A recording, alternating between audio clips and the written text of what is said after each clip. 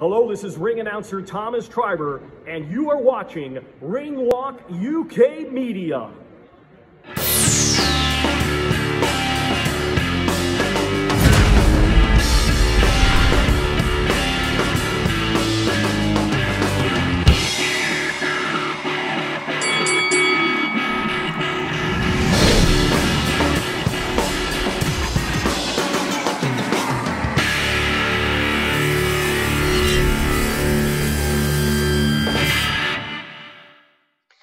So hello and welcome to the Ringwalk UK Media Podcast.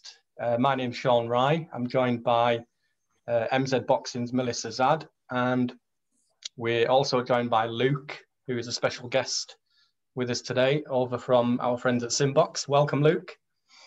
Thanks for having me. No problem. So today we're going to be talking a little bit about the action from the weekend. We'll also look forward to the weekend's action coming up with Canelo and Billy Joe Saunders.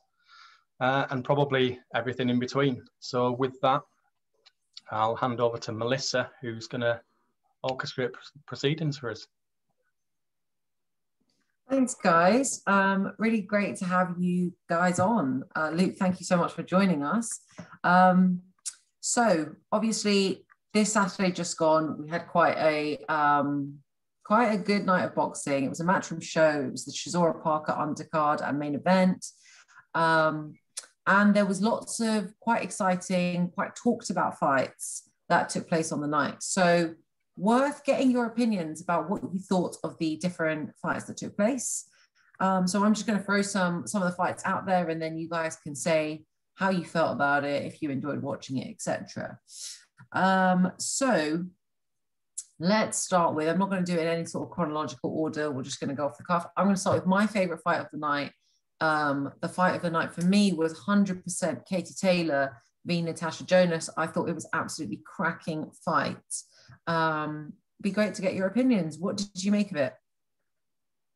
Yeah, so for me, I think I have to agree that the fight of the night certainly was Katie Taylor, Natasha Jonas. I think that it promised to be the fight of the night, and it really did deliver. It was razor close, as you can tell from the judges' scorecards. If there was one slight drawback for me, as competitive as Natasha Jonas was, when the fight's that close, I would have loved to have seen her, a little bit more upset maybe at the result, maybe arguing her corner a little bit more with Joe Gallagher. I think she accepted the result, which is fair play, fair play to her for being, a good loser, if you like. I would have been a bit more sour in that respect, and I would have been a bit more of a sore loser. I thought it was a very competitive fight, and Natasha Jonas would have been well within her rights to believe she won that fight. So therefore, make an argument about it and fight your case almost. But yeah, when the fight came to a conclusion, it all seemed a bit too friendly for my liking. Sean, what do you think of the results of the night? Did you feel that Katie Taylor did win that, or did you feel that Natasha Jonas landed the cleaner, more eye-catching shots? It's an interesting one. I agree with what Luke says there. To be honest, that it was quite surprising how well she took it, given that when she fought Harper, and it was a very, very tight decision, she was visibly really upset, and there were similar fights. You could have been well within your rights to give it to Jonas. I think, although it's not the right way to do it, if you're the champion and you hold all the marbles, I think you really do have to wrestle it from them. And I know that isn't fair. A decision is a decision, and if you win the fight, you win the fight. The thing for me that tipped it in Katie's balance, maybe with the judges, was that the flurries that she was throwing. Now, I don't think for a minute any of them really troubled Jonas, and I think her defence was really good, as a lot of people have alluded to, but maybe that volume maybe just tipped it in her favour. But like you say, was Jonas less unhappy because maybe she didn't think she'd get that close, or maybe she didn't think she'd perform as well enough to take it? I don't know, but I think a lot of people thought it was going to be a tight fight, and it was the best fight of the night for me. 100%.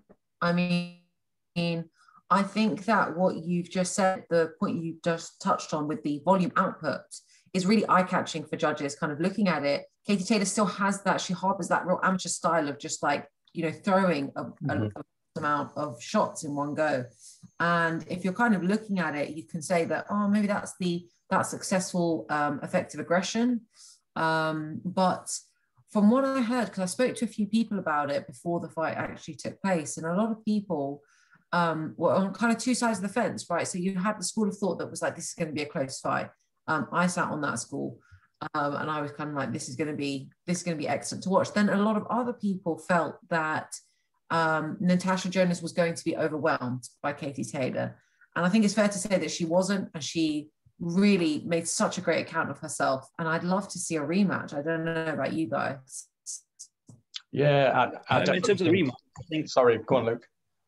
With the rematch, I get from that fight, in my opinion, that taking into consideration both ladies' age and experience, that it would never be that close again. Unfortunately, I'm a big fan of Natasha Jonas, but I do believe that on that night, that was her perfect opportunity to defeat Katie Taylor.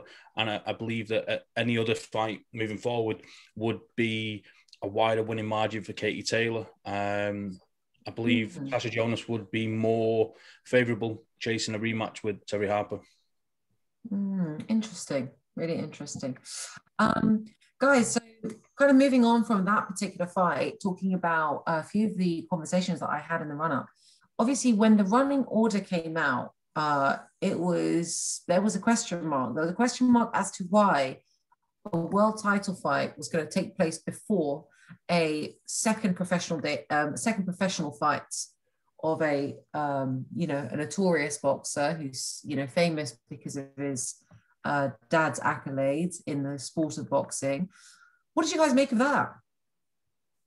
Thank you. I must admit, I was surprised by the order for a number of reasons. If you're using a name to pull in the audience, surely you're trying to get some more numbers early on in the card, because people tend to tune in sort of 8 o'clock and thereafter. And if Campbell Hatton is a big name, if not a big fighter yet, put him on earlier. And then the other thing with it is, they talk about the pressure on the young man's shoulders, and it must be really difficult. He's carrying the name not only of his dad, but his uncle in his corner as well. So they talk about his family members, they talk about the history, they talk about Manchester, they talk about all these things, which is great. And then they put the lad right up the order, and they're watching him under the telescope under the microscope with loads of different critiques, and he's fighting for the second time in his pro career. So I just think you're sort of setting him up to fail. You're waiting for him to fall off that pedestal almost. And then on the flip side, like you said, you've got Dimitri Bivol, who we haven't had the fortune of seeing over here in the UK before. Great fighter, bona fide world champion, potential for him to fight one of our other big light heavyweights in the UK. By the way, Craig Richards did a great job, and he's on really early. I just don't understand the logic in it. I don't know what you feel about it, Luke. Yeah, I mean, it's difficult because I can be quite biased with this, because I'm a proud Mancunian myself, and I fully see where they're coming from with being at the Manchester Arena and Campbell Hatton making his Manchester Arena debut. It was the home of his father, Ricky, for so many years. But as you say, it's almost like they're setting him up to fail in a way here, that it's only his second pro fight. And when I first seen the running order, I didn't get the understanding, that everybody was complaining almost that he's above some more high-profile fights. And I took from it that he was almost like a 4-round float fight, that if a couple of the early fights went by knockout, we expected Eubank to win by knockout, we maybe expected Bivol to win by knockout. And when those fights went the distance, there was kind of nowhere for Campbell Hatton's fight to land. Yeah. Had this been, attended by fans and it was a sold-out Manchester Arena, you could kind of understand that they pushed him up the bill, because you'd have a lot of his fans there, a lot of his dad's fans there. And it'd be the opposite of what you were saying, where, you'd want him on early to bring in the audience on TV. But at the arena, you want those fights on later, because it makes the audience stay a lot longer. For me, I think he needs to be took out of the limelight. We get that he's got the surname, but, put him on undercards like Canelo Billy Joe Saunders this weekend in the fights that aren't televised. Let him take his next 6-7 fights away from the glare of the cameras and just build up his record, because everything is under the microscope with Campbell Hatton. It's difficult to feel sorry for him. I don't really have sympathy for him, but I do believe that he could be took out the limelight, because when you're a boxer, you're always going to get some sort of attention, whether it be good, bad, or indifferent. And I just believe he needs time to develop, to build his own character. And then when he's good enough, he'll step out of the shadow of his dad. And if he's not good enough, then it's a gamble that Matchroom have lost. Yeah, I mean, I think that you can't blame the kid for kind of like taking the platform that's been given to him and using that opportunity. I think it's a lot of pressure for him. I mean, if I was in his position, I would definitely feel the pressure.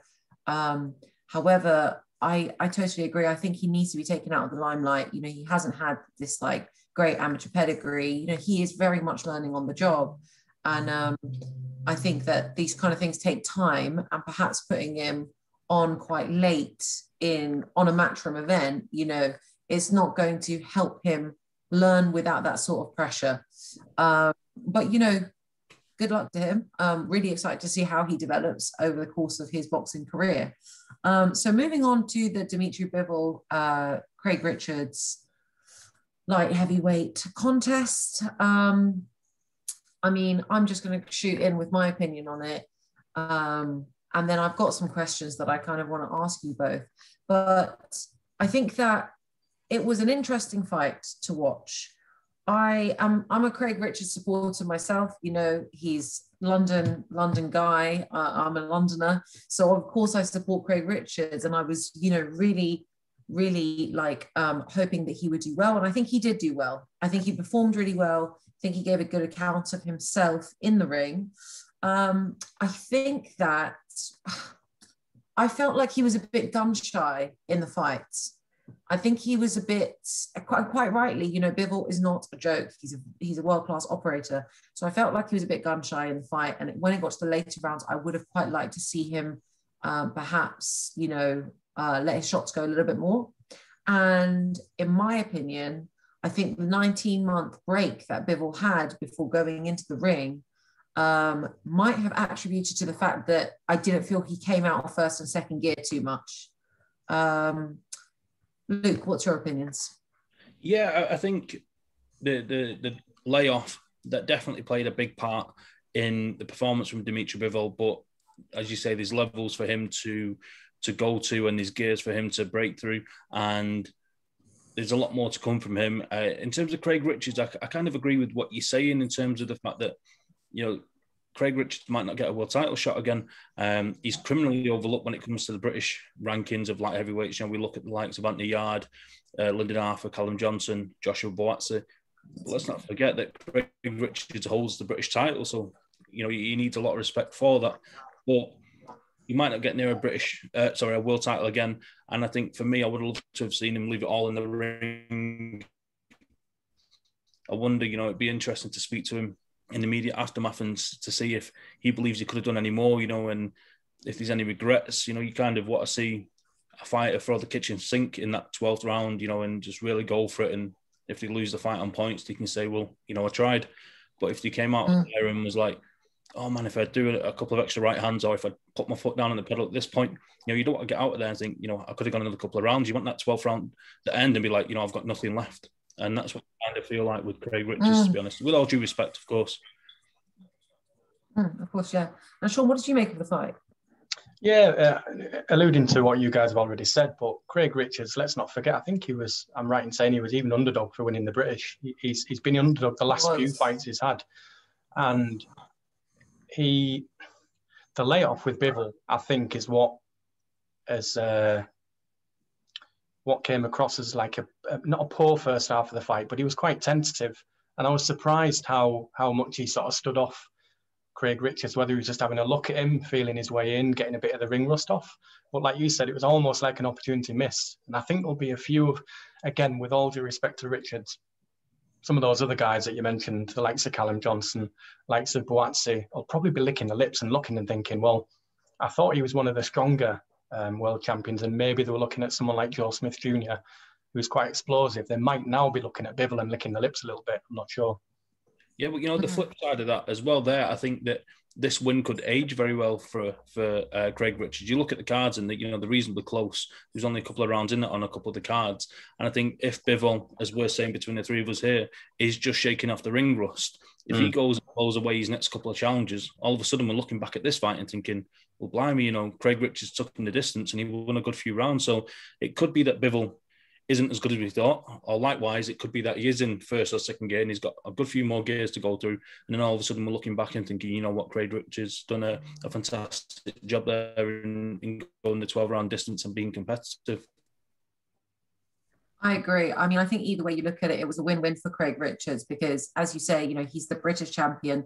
This was a world title shot. As everyone said, it was a step above his next move. And he stepped up to the plate and he did well. He came out of there. He landed some good shots. His defense was good. And I think it helped that Bivol had this time away from the ring and probably wanted some rounds in as well. So I think either way, it was a good opportunity for Craig to also kind of maybe get an account of himself and find out where he is professionally. But anyway, moving on from that, let's talk about the main event. I'm quite aware of time and stuff, so I'm not going to talk about every fight that was on the card that night, but let's talk about the main event, Chisora v. Parker. There's been quite a lot of controversial opinions floating around regarding the outcome of the fight. Sean, what did you make of the result? I was quite surprised really to see how many people were outraged, probably isn't the word, but surprised at the result. I mean, if Del Boy, he's been in the ring with enough top class operators to know that you really need to ram home that decision. And so he started pretty well. I don't think it was that explosive. I thought there was a bit of a flash knockdown in the first round. He did okay first half of the fight. I was a bit underwhelmed by both of them, if I'm honest. I don't think you could. I don't think you can have too many outcries of robbery. It was close enough to not warrant that outcry one way or the other. I was surprised that Parker didn't come out a little bit more aggressive. I figured that with him being with Andy Lee, I was looking forward to a bit more of an attacking intent. Typically, when he fights, he tends to do that. It's almost like he has the foot off the gas, and then when he realises it's getting quite late, pause it on a little bit. I mean, I think he could have had White when he fought him, but he started too late in the day. I feel like he was a bit tentative of Del Boy's power again the other night, and he edged home, but I wouldn't fancy any of them to make a dent in any of the big guys at the top. No, I agree with that. I mean, arguably, Parker did step it up in the later rounds, and that's when he was landing, in my opinion, the cleaner shots, kind of missing some of the swings that Del Boy was throwing out at him. Luke, what did you make of the fight? I'm going to be a bit controversial here. I'm going to completely disagree with Sean. And I thought this was going to be quite an audio podcast, but my opinion, totally chalk and cheese with that. I think it wasn't an outrageous robbery. It's not going to rank up there with the likes of the Chocolatito and Estrada fight earlier on this year, or of course the Canelo Golovkin one fight, which is constantly referenced. But I don't see how Joseph Parker has won that fight. I think you look at from round one, he was put down, and yes, it was a flash knockdown, but they all count the same. I give Chisora the first 6 rounds plus the knockdown, so that puts him 7 rounds up, and he pinched 1 or 2 of the late rounds. So for me, there was no way he didn't win that fight. And if you look at Derek Chisora, he's 37 years of age. He's not really got any world title aspirations. He's in it for the big fights, the big paydays, and that's why you've seen his post-fight reaction was kind of like, give me the rematch, because he knows the rematch will pay him well. Whereas Joseph Parker, as a former world champion at 30 years of age, which is still young for a heavyweight, he underwhelms time and time again, and there's always this tag or this asterisk to his name of saying he's too nice, and he's too gentlemanly. He doesn't really seem nasty enough, if that makes sense. He doesn't go for the kill. He doesn't put his foot down. I think it was in the 12th round, he had Chisora backed up to the ropes. He landed a couple of good shots. Chisora sagged into the ropes, and Joseph Parker stepped off him, naming the heavyweight in the division that doesn't go for the kill there. They smell blood and they go for the kill. And I don't know what it is with Joseph Parker. As Sean said, he takes rounds off and he comes on late, almost in desperation, it seems, because he knows he's let a couple of rounds go. And I don't know whether it's a mentality thing. I don't know whether working with Tyson Fury and Andy Lee, of course, will bear fruits the more that relationship progresses. But for me, I thought it was going to be a scrappy affair, but Joseph Parker's cleaner work would see him through. But it was just too far in between his good spells and the come forward pressure of Derek Chisora, and he was Derek Chisora. You're not going to get the skills of Muhammad Ali or Lomachenko or the fancy footwork from Derek Chisora. He's just going to keep coming forward, and Joseph Parker just doesn't like it when the gun gets tough. He almost feels sorry for himself, and that's what we've seen on Saturday. We've seen it with Dillian Whyte, and yeah, for me, Chisora won this fight. It's not an outrageous robbery because it wasn't a lot of great work from Chisora, but he done enough for me to win that fight. Interesting. It's really interesting to hear both sides. You know, I have to agree with Sean on this one. I don't think it was that controversial win. Sorry, Luke. Us Ringwalk lot, we stick together. But, you know, what I will say is there's been a lot of talk recently in the boxing community about scoring and judges and controversial scoring. And I'd be quite inclined to pick your brains about what you think about that, because there's been quite big gaps in scorecards coming from different judges. Sean, you go first. What do you make of controversial scoring and judging? It comes up time and time again, and it seems to cause controversy. Whether I actually spoke to an MC recently who I asked him how he felt when he gets the scorecards from the judges. And I said, do you ever sit there and score it and see it differently from ringside? And he said, all the time. And he has friends who are officials and stuff. And I think we need, I'm led to believe there's some articles out there that allude to it, but I think we need now some definitive, clear guidelines as to, we can't keep saying in commentary or the guys on TV and broadcasting can't keep saying it's what you like, because we don't understand where the parameters are with that. So we understand that there's aggressive fighting. We understand cleaner work, cleaner shots, output, but we don't know how it's scored with those in place. You know what I mean? So I don't know what they're looking for, and everybody is so different. I mean, what fight was it the other day? We had a swing from 120, 108 and 115, 113. How is that the same fight, and what is happening there? Absolutely. Luke, what do you make of the judging scoring?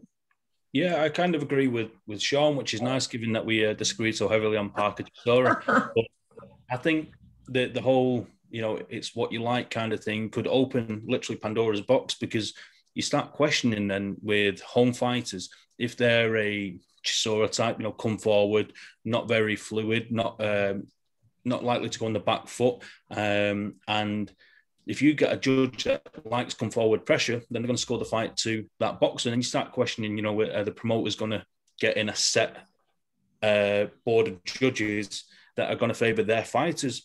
And again, you know, I'm not pointing fingers at Chisora and saying that was just an example, but it just kind of opens the question, opens the door for controversy. And if it's what you like, well, what do we all like? Between the three of us, we're all going to have different opinions on what we see as winning a round. And it's been going on for that long, and we've been questioning it for that long, that it's bizarre that it's not been changed and it's not been altered. And to be quite honest with you, I don't know where we even start with certain things that people say about getting in ex-pros and things like that, which is great to get the insight from those guys and their opinions.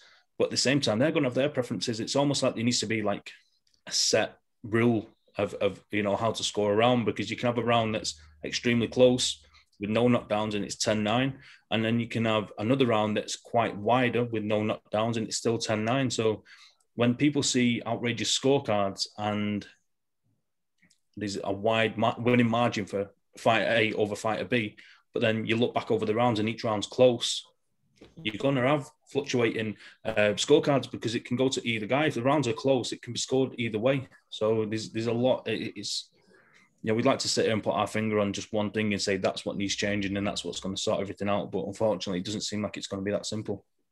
Yeah, I mean, I think this is the trouble with something that's so subjective, right? Because I'm just thinking about amateur judging, and like I judge amateur boxing, and we can either have 3 judges or 5 judges. And like, this makes a difference anyway, because the 5-judge rule means that it sort of evens itself out anyway, you know, if people are sitting on different sides of the fence.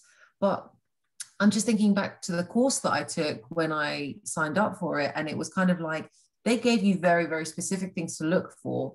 And, you know, sitting in the judge's seat, you kind of have to be aware of your own biases as well. Like, oh, I like that guy's uniform a little bit better than that guy's uniform. And already you're kind of positively inclined towards that boxer.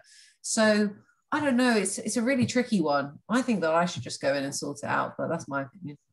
Can I just say as well, I think that we've talked about different formats, and I think in the US they're trialing video knockdown things, aren't they, where they look back and check if it is a proper knockdown. I don't know if we should deviate right away from the format, because I do think it prompts debate, and I think sometimes we don't want to be too sterile and we don't want to lose that talking point. I know that's not great for fighters who suffer results that they shouldn't get, but we only need to look at sports like football where we've tried to move it on almost scientifically to make it better, and it seems to be ruining the game. So I do think we don't need to deviate too much. Maybe just a bit more clarity and a bit more, like you quite rightly said, there are courses and there are things out there that are telling you what to look for and what is scoreable, if you like. Yeah. I mean, we'll see, because obviously it's been a hot topic for a while, so we'll see how that one develops. Definitely one to keep an eye on. Anyway, guys, thank you so much for your opinions on the fight night on the 1st of May. It was the 1st of May, wasn't it? Yes, it was. Appreciate that. I think I'll hand it over to Sean now so we can talk about the Canelo Billy Joe event. Yep. Okay, so obviously in the US this coming weekend, we've got a pretty decent card in Texas. I'm going to jump right in with the main event. We'll talk a little bit about bits and pieces on the undercard, but let's talk about the big one. Obviously, Canelo versus Billy Joe. Interestingly for me, I still really see both these fighters at middleweight, to be honest. I think that's where physically they're at their best. I think Billy Joe, the super middle suited him because he could be a bit, I'm not going to label a professional boxer as good as him lazy, but preparation sometimes doesn't go his way, and I think he saw an opportunity at super middle to get one of the main belts, and fair play. So it's for all the marbles at super middle, or most of them. It's difficult to make a case for Billy Joe Saunders, and we've spoken before, or many people have spoken before, about if someone is going to give him trouble, it would be someone with the style of Billy Joe Saunders. But you look at Canelo's resume, and to try and pick the bones out of that and look for a blueprint, other than one of the greatest ever in Floyd Mayweather, you're really scratching around. He's not had too many, other than obviously Golovkin, contentious decisions. So even when it goes to points, he very rarely slips up. For me, I think the second half of the fight will be the most intriguing part of it. And I'll ask your guys' opinion in a second, but I just think nicking rounds off Canelo is not disputable at all. I mean, even as bad as it ended up, Amir Khan was pinching rounds. I think Kovalev nicked rounds off him. So it's how he gets closer, and he's very cute at closing the distance. And I think at some point, Billy Joe will have to give him something to think about to keep him off, to deter him coming forward a little bit. How do you guys see it, Luke? What are your thoughts?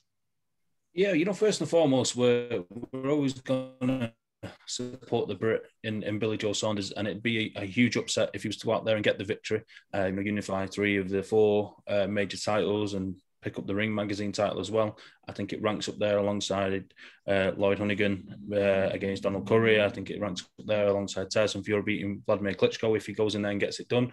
But we're looking at Canelo as pound for pound number 1. It's undisputable that he's the best boxer on the planet at the minute. And he's as close to unbeatable, in my opinion, as we've seen in many years, maybe going back to a prime Floyd Mayweather, in terms of, if you want to get there and fight with him, he's going to outman you, he's going to outmuscle you, he's going to outpunch you. If you want to go in there and have a shootout with him, he's got the power to do that. And if you want to get in there and have a chess match with him, he'll either match you with that, or he'll knock you out your rhythm, and he'll make it his kind of fight. You look at somebody like Callum Smith or Sergey Kovalev, those guys had physical attributes over him, and he negated those. And again, he made it his kind of fight. Look at Callum Smith's left hand at the end of that fight, the grotesque swelling on the left bicep, because Canelo didn't target the chest or the midriff or the chin. He targeted specifically early on that left bicep, that left arm, to take away the catch and counter left hook from Callum Smith, which was his best weapon. Unfortunately for Billy Joe Saunders, I don't see in any which way he beats Canelo, even to the fact of the location of the fight. And we know in America, obviously it's not in Vegas, it's in Dallas, Texas. So maybe, he might get a fairer shake there, but we know Canelo's already 2 or 3 rounds up on all 3 judges' scorecards. And for me, Canelo wins this fight and wins it conclusively, whether that be by a late stoppage or whether it be wide unanimous decision.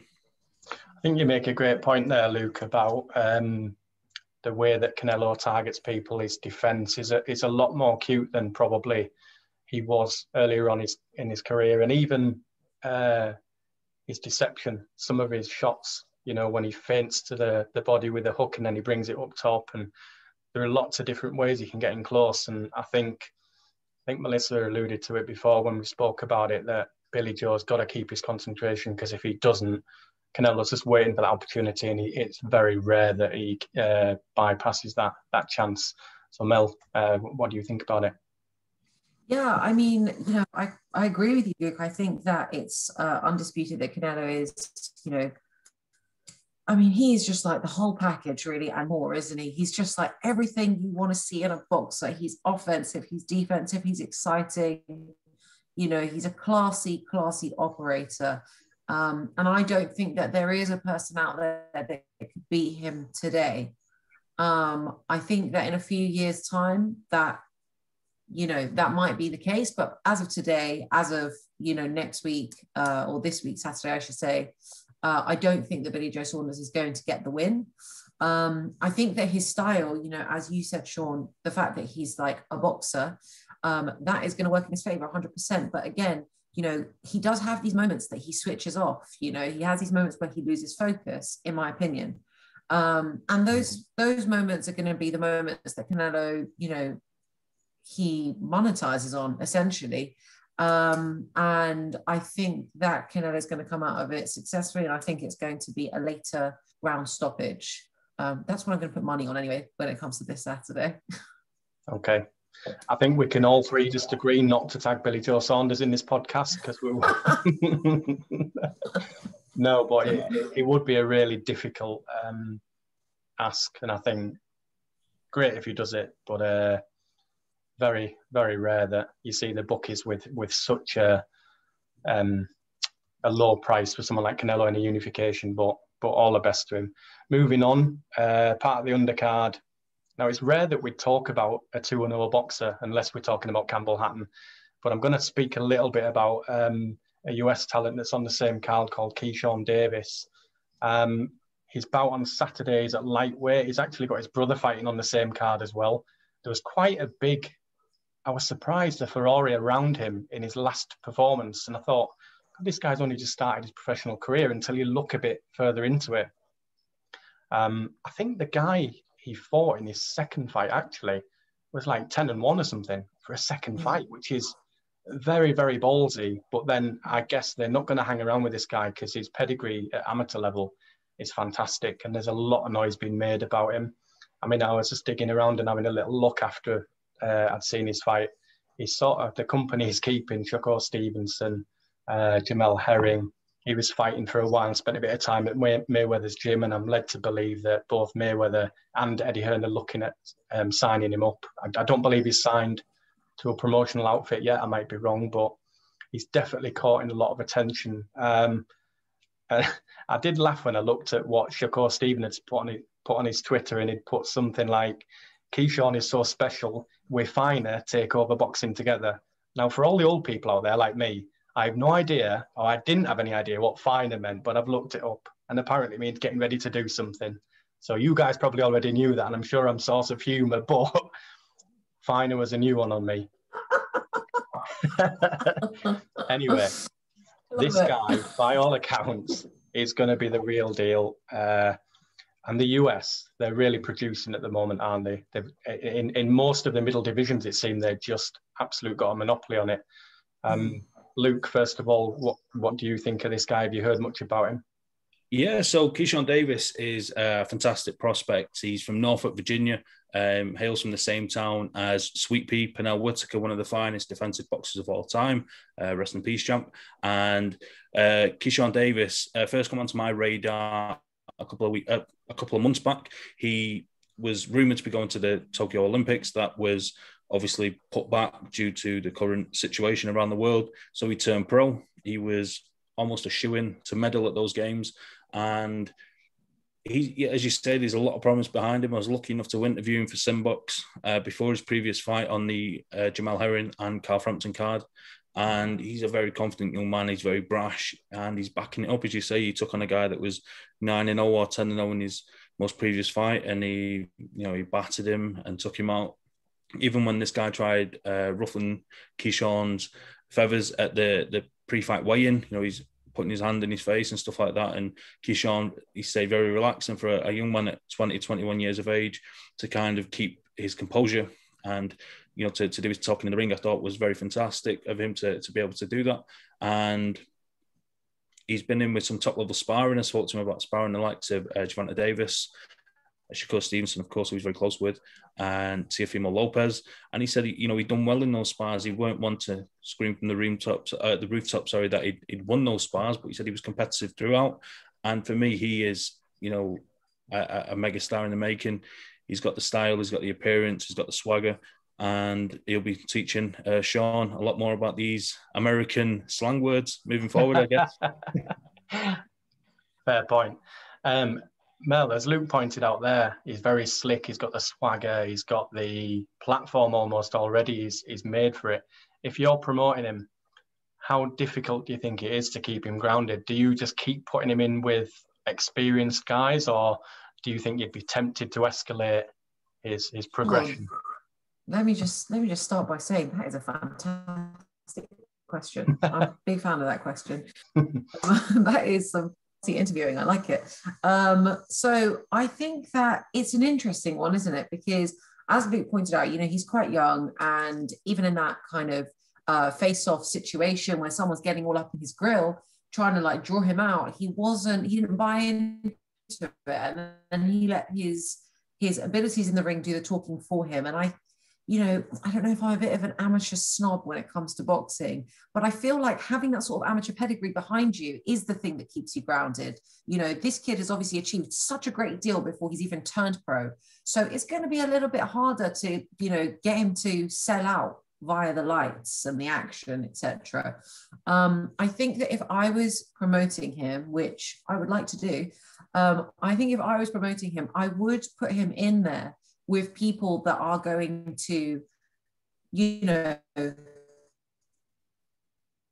like the guy who was telling, the background, Keyshawn Davis's background, they're going to look at that and be like, whoa, this guy in his second pro fight, he's taken out this 10-0 guy. I would keep doing stuff like that, because I think that's something that can happen with some of the American boxers, is that because they're really confident and they have this certain swagger and they talk themselves up, etc. A lot of people start talking about them like they're hype jobs, excuse the slang. And I think that when you put him in tests like that and he comes out victorious and he doesn't get drawn into that kind of tetchy playground business, I think that you can quite clearly see this guy's not a hype job. He's the real deal. So that's how I would promote him. Yeah, just touching on there before we move on with Keyshawn as well. One of the things that I find highly impressive about him as well is that, for somebody as young as he is, he grew up in, relative poverty, and he's got his brothers along with him, and they've kind of made their own brand, if you like, with DB3 Enterprises. And to be that kind of switched on and that kind of business savvy already, and he's getting out on, this is his second Canelo undercard. His other fight was on a world title undercard with Frampton and Jamal Herring, as we already say. So he knows his worth already, and he's got his mum in his corner. She looks after a lot of his business acumen. And I think to have that kind of level-headedness, as I say, we look at people with all due respect, like Gervonta Davis, like Adrian Broner, that are from the same kind of background as Keyshawn. And we've seen that, they've gone on to achieve fantastic things, but their lifestyle out of the ring leaves a lot to be desired, and we wonder where they will be in 10 or 20 years once their boxing career is done with. So to see somebody at 21, 22, as I say, with Keyshawn and have that kind of knowledge, that kind of wherewithal already is superb, I think. And interestingly, when I did interview him as well, I mentioned about Ricky Hatton because he mentioned Ricky Hatton, said it's one of his all-time favourite UK fighters. I mentioned about Campbell Hatton fighting, and he's just made his debut. He asked what weight he was fighting at. I said super featherweight. He said, oh, it's just below me. He said, I'll keep an eye on him. We don't know where that might go in the future. So that's a seed planted already for a mega fight in 5 or 10 years. Wow. Great story. Just moving on to some of the other fights on the undercard as well. We've got a bit more Brit interest in there with Kieron Conway. He was due to fight Jesse Vargas, which I think he was a bit upset. I think the fight that he's got lined up is a really good one, but the name drop he would have had in Jesse Vargas, I think he was really looking forward to that. Yes, some might argue that Vargas was on the wane a little bit, but it would have been a great name on the resume. As it is, he's got Suleiman Sissoko from France, who's unbeaten. I'm sure it'll provide a really stiff test. I just wondered what you guys thought about Kieron Conway in general, not just about the fight coming up, because he's in a pretty stacked division in terms of domestic fighters for us. I mean, you look at it, the likes of Fitzgerald coming back now. Hopefully he can make super welter again after his outing on Saturday. Cheeseman, Fowler, Shiraz, Williamson, Smith even. Where do you see Kieron Conway fitting into that mix? Obviously he's fought one of them before in Ted Cheeseman. Do you think he's in the top 2 or 3 domestically? Melissa, you first. I don't know. It's hard to say. It's hard to say. As you say, it's quite a stacked division. And I do think that you're right in saying that he was quite, gunning for that Vargas name on the resume. And the fight that he's going to be taking part in, from what I've understood, is a bit of a step up for him. So it'll be really interesting to see how that pans out. And I think that I'll have a better understanding of where he sits in the division domestically and otherwise, following the fight on Saturday. But, you never know. I mean, with these things, you just never know. At the end of the day, like, he can go in there and we're talking about it being a step up and he could just perform extremely well and actually make his, solidify his position. So I'm really looking forward to the fight and seeing how it pans out. Okay. Same question to you, Luke. I think last time out, Conway, I think McGowan took him a distance, didn't he? Do you think he's got enough power in that division to trouble people? I think, as you rightly say, it's a very competitive division. I think with Kieron Conway, I think he's criminally overlooked. He's very underrated. He's only got 1 loss on his record, and that was to Ozaze in the boxer tournaments. That was only over 3 rounds, which is unfortunate for him. He pushed Ted Cheeseman all the way when he jumped up in levels to take on Ted Cheeseman. He was almost like a comeback opponent for Ted Cheeseman after Cheeseman's fight with Sergio Garcia, and Conway gave him a real fight. And I just think that this is a really interesting fight. I think it's quite bizarre that it's landed on a Canelo undercard out in Dallas, Texas, because this fight could have easily been on a UK undercard, given that the implications it has for the 154-pound division. I think there's question marks over Kieron Conway just because we've not seen him in enough competitive fights, if you like. And with Suleiman Sissoko, Sissoko was obviously managed by the same management company as Anthony Joshua, so there's a lot of promise there with him. There's a lot of backing. So I just think it's a really intriguing fight, and I think Conway, or the winner of this fight, puts themselves in a really good position moving forward. For Sissoko, maybe that's European title level, and for Conway, he'll be desperate to get in that British title mix, because I do believe after the performance against Ted Cheeseman, he's never really been given that follow-up opportunity, if that makes sense. Yeah, great points from both of you. And one thing I would say about Conway as well, technically he's really good, but also he's putting himself in the window and he's taking fights, everything that's offered. I think the last fight, or one of his previous fights, he was on the AJ undercard. Now he's on the Canelo undercard. So he's definitely given himself a chance of exposure. And I think there's one of the versions of the world belts on the line, I think an Intercontinental one or something on Saturday. So again, good luck to him. I think we'll finish maybe on just a little bit about learning about you two guys, and I'll have my input as well, just to gain your guys' thoughts on your favourite fighters. For some of the guys out there that might have seen us on social media, I can see Melissa's thinking already about a response. So I'll come to Luke. Luke, who are your favourite fighters growing up, and has that changed now? Have you got favourite fighters now? Yeah, definitely. So growing up, I'll be completely honest, it's quite interesting to think that I was a massive football fan growing up, and it was more so becoming alienated with the football game and, the prima donnas, the play acting, the overpaid mad asses, if you like. They don't deserve the money they're getting paid, but, fair play to them for getting that money, but it's almost a business now. It's not a sport. And I think for me, the way I came away from football, I got more into boxing. So growing up, I'll be completely honest, and people like to sit back and say they love the likes of Tyson and Holyfield and Prince Naseem and Joe Calzaghe. all great fighters. My introduction to boxing was ITV Fight Nights with the likes of Danny Williams, Michael Sprott, Audley Harrison, and these guys were having round robins tournaments for the British title and the Commonwealth title. And yeah, I love those fights. You know, looking back, they're kind of, you know, a couple of levels below what we watch now with Fury and Joshua, but highly competitive fights. And you'd have Michael Sprott knocking out Audley Harrison one weekend, and then a couple of months later, Danny Williams would knock out Michael Sprott. But the more I got into boxing, I liked following the journey of Anthony Crolla. We went to the same school. I speak to Anthony Crolla on quite a personal level as well. So it was always good to watch him. It was difficult to be impartial with any of his fights. But aside from that, you know, a long answer to a short question really is my favourite fighters was Crolla, and currently it's Anthony Joshua and Canelo. You know, call me a filthy casual, but that's where we're at.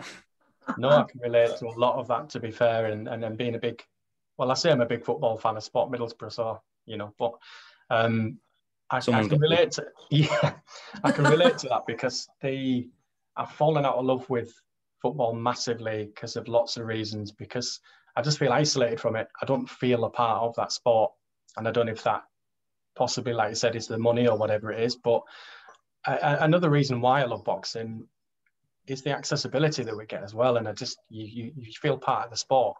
And sometimes you pinch yourself. And some of the guys you've mentioned there, Luke, you've spoken to them on a one-to-one, and like, how amazing is that? And also when you mentioned about the round robin tournaments, the prize fighters and stuff, I do think that reignited boxing a little bit. We sort of had boxing on terrestrial TV, like ITV and stuff, and then we sort of lost it. It lost its way a little bit. Those prize fighter and I don't know if it was Barry or Eddie that instigated them. They probably both had a hand in it, but it did mix it up a little bit. I mean, like some of the stories, like the Mongolian fighter Choi, I think it was, who won one of them, and these obscure fighters who were just, it was like a slugfest, and their way of getting their name in the lights. But growing up, I loved the flamboyant fighters. I loved Eubank. Most people between Eubank and Ben were Team Ben. I loved Eubank. I loved Naz. I loved that attitude. As I've grown up, I probably prefer the offensive fighters, the likes of Amir Khan and Calzaghe, as you alluded to as well. I love the attacking fighters. So I guess, Melissa, your turn to tell us who you admire. Well, it's a really interesting one for me because I didn't watch boxing growing up, you know. It wasn't the sport that I was into. I was quite keen on tennis. But I don't know, I'd say about 5 years ago, 7 years ago, I was actually dating somebody who was a boxing fan. And I used to watch boxing and I didn't really understand the technicalities of it. So I used to watch people like Carl Froch. And I was like, oh yeah, you know, he just walks forward and like he's just quite ruthless, and I appreciated that element. But then as I picked up a pair of boxing gloves myself, I started to understand the work that goes in. And I remember the first time I saw Lomachenko and he was fighting Rigo, and I was watching the fight and I was like, oh my goodness, this is magic. This is actually sorcery. This guy is floating in the ring. And I was an immediate fan of his to this day, very heartbroken about the Lopez situation. And then, you know, as I've kind of gone into the sport of boxing more, you know, I really appreciate the likes of Terence Crawford. I really appreciate Canelo's just all-round ability.